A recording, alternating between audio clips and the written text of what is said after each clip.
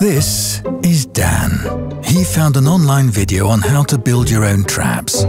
He spent the better part of a year making his homemade alarm system. He'll be safe soon. This is Jason. His friends think he's super into Scandinavian design. He isn't.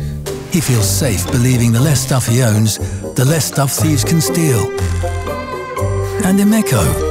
She loves her dog Coco, but can't help but wonder, would she feel safer with a trained guard dog instead?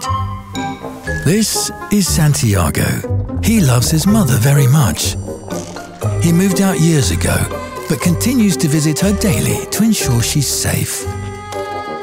His mother, on the other hand, just wants one evening alone. Emma only feels safe leaving her home if she leaves a light on. It started with one light. Now, her electricity bill is getting out of hand. Staying safe shouldn't have to be so hard.